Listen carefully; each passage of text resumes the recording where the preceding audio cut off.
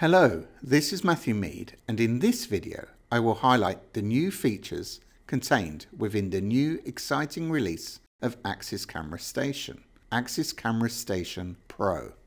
Axis Camera Station Pro builds upon the functionality provided in Axis Camera Station 5, but also introduces the ability to connect to cloud services.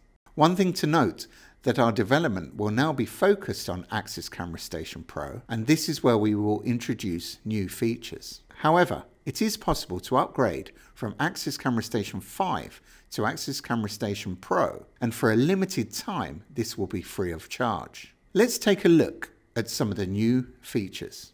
Included with Axis Camera Station Pro is the ability to connect to your server using a web browser. Simply enter the URL and enter your username and password that has been configured on the server. The Axis Camera Station Pro web client is a simplified client, enables you to view live, recorded and export video from an internet browser on your local network without the need for an external internet connection. You can also control PTZ cameras and make live audio announcements. One of the advantages of using the web client is that you do not have to install software, and it can be used on both PCs and Mac computers. The most exciting element introduced into Axis Camera Station Pro is the optional cloud services. In order to use the cloud services, you connect your server to an organization. Please take a look at the manual for more information. Once connected to an organization, you can access your server from the My Systems portal using your My Axis account. This gives you access to not only video, but also server health monitoring, where you can observe the status of your server, and also information related to the recordings, such as retention time. Within devices, you can view the status of your devices.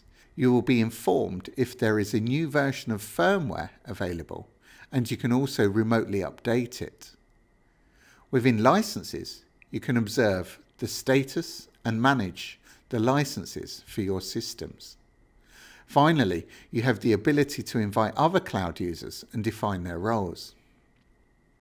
A new feature included with Axis Camera Station Pro is the Axis Data Insight dashboard.